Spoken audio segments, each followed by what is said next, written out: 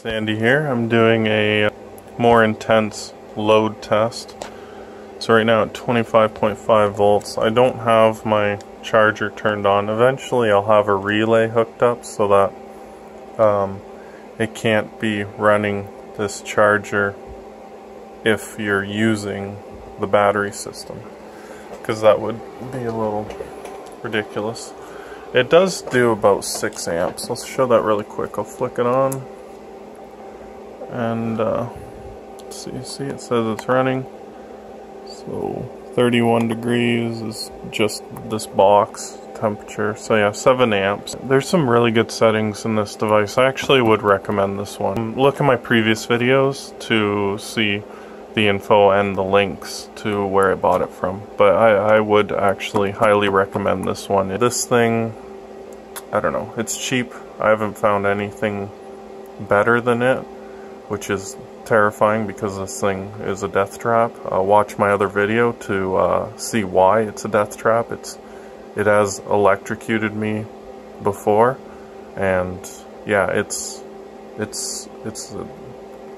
I still have no words for how horrible this thing is, but it's cheap and it works really well. So I'll turn it off now. It creates a lot of heat on this heat sink right here in the back, and this guy here. This guy here is 70 volts, so just ridiculous. Okay, 2.6 amp draw is what it does, what this guy does. This is coming from the grid, 200 watts. So right now it's doing 200 watts, not 500 like it claimed. So that means over half of it is dedicated to these other voltages, the 6.7 and the 9 up, 9 down. 70 kilowatts. 107 volts. I have to take this apart and change that to 120.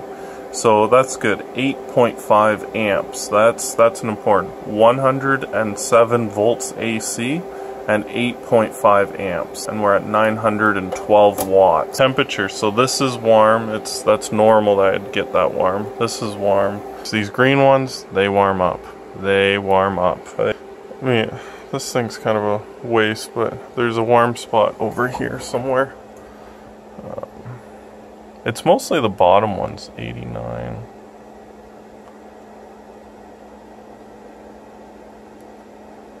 $92. Yeah, there's a warm spot there. So there's one with high resist, the internal resistance, somewhere near. This is proof of how. See, 84. They should be around 84 to 89. And anywhere where you see 90 and higher, 93. Alright, so I'm going to use the hand method. That's another good thing, is right.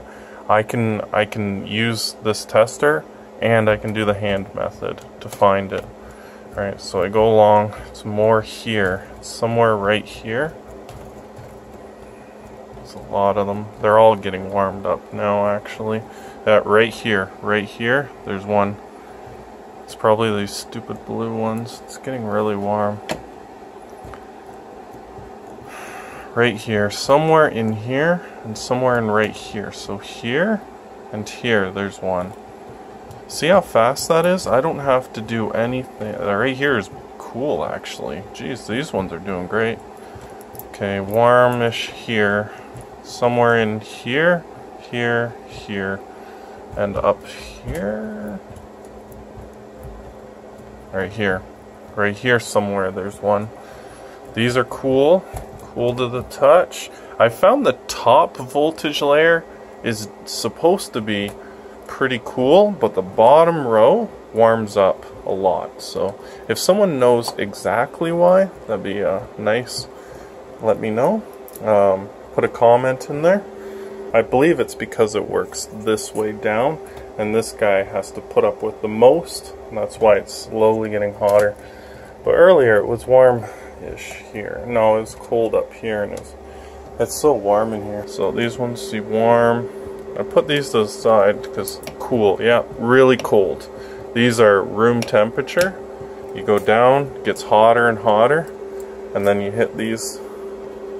You hit the bottom, and they're really warm. So that is something you need to know.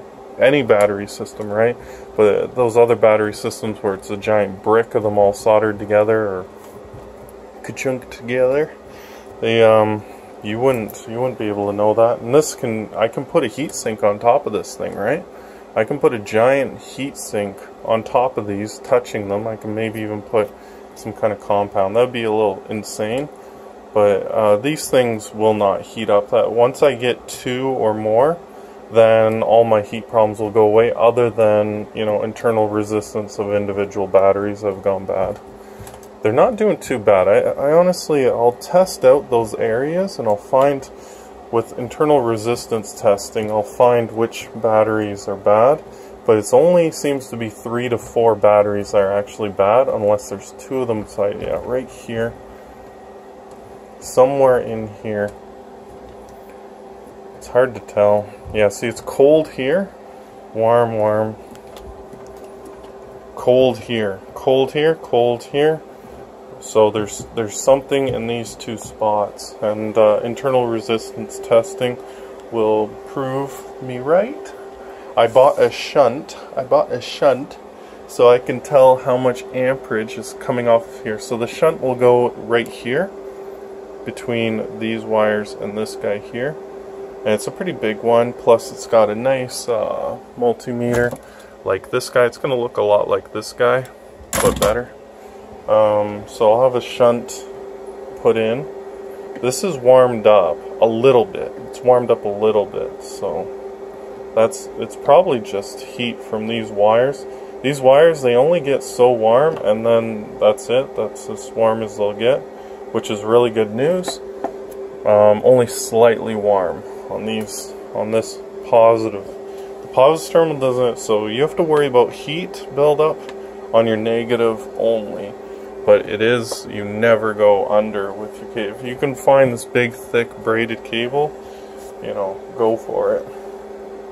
Definitely. I only had this much. This is all I got. It was taken off of an old, big industrial motor. Let's see, 3.57, 3.57, 3.63, 3.6, 3.64, 3.6, almost 3.7. That is interesting. Okay, so like 3.7, 3.7, 3.6, 3.6, 3.7, 3.7.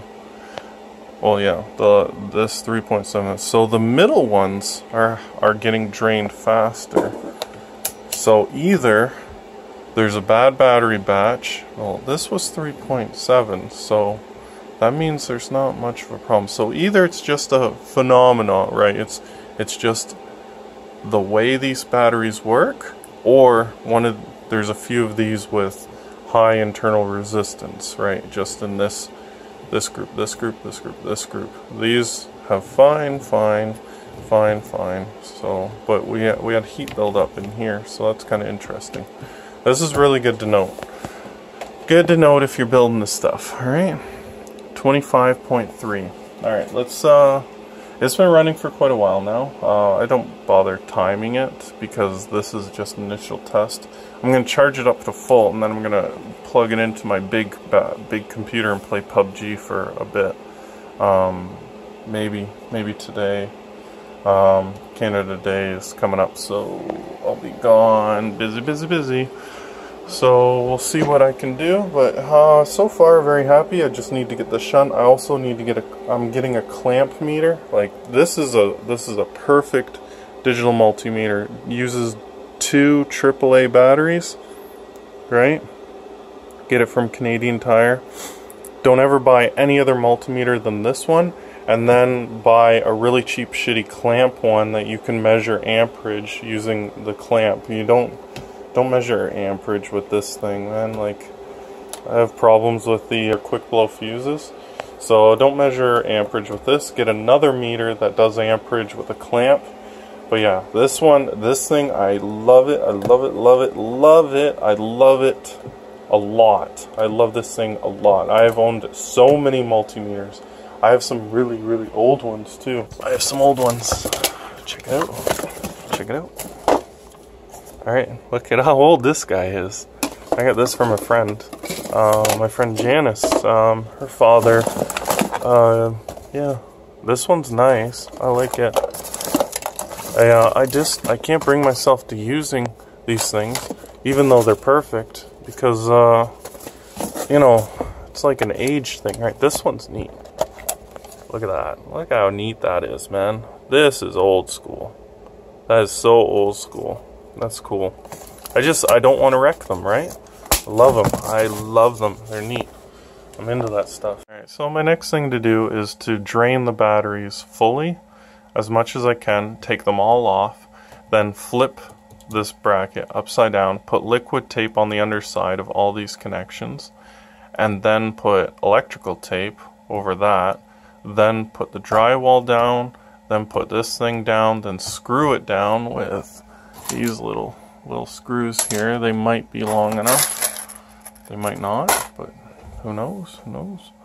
And then that should be an almost fully done power wall. These will get big blocky connectors for them, probably. These will all get chopped off because it's a little dangerous to have them sticking out. So I'll only have the tops, and then everything else will be chopped off on either side. So I'll have terminal bolts on each side, so that I can connect stuff up to it, and maybe even have a soldering joint so I can solder it all. But yeah, anyways, hope you enjoyed the video. Let me know what you think. Oh, also, I appreciate the comments from my last video from Steve, Mr. Miller, and Harp Bloke. Yeah, I appreciate that. For the fuses that I was talking about, just to be clear, so it's basically going to be like a button battery that goes sandwiched in the back of here, right? So when you clip it in, so it's going to be a really thin button battery that sits right here and gets snapped in. So all of these I'll have to bend each tab in a bit to accommodate this little button battery that'll sit between them. And inside this tiny little button, it'll be two metal plates and a spring sandwiched between them. And the spring will be the right thickness of metal, so it will act as a fuse, so that if too much current draw goes through each one of these batteries, then it'll blow and disconnect it.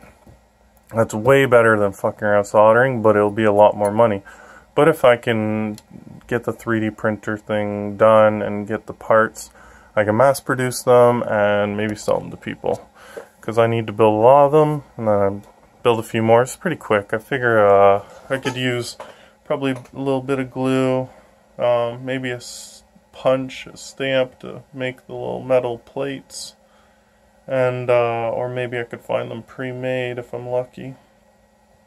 But it'll take a lot of workarounds. But basically, the plastic 3D printed, or eventually it'll be ejection mold part, and then the spring and the two metal plates, and that's all there is to it. And then you don't have to solder tiny little wires to everything, because I could have done it on the underside of this. I actually did. I did a bunch of tests where I made fuses, and it was so finicky and untrustworthy, I abandoned the whole thing, because I lost my structural integrity putting in those fuses, and I said, no, that's a dumb idea. Don't like it. So I got rid of it, and this is way better. I'd rather risk the batteries blowing. So, you know, no big deal. Anyways, hope you liked the video. Sorry it was so long. Alright, bye.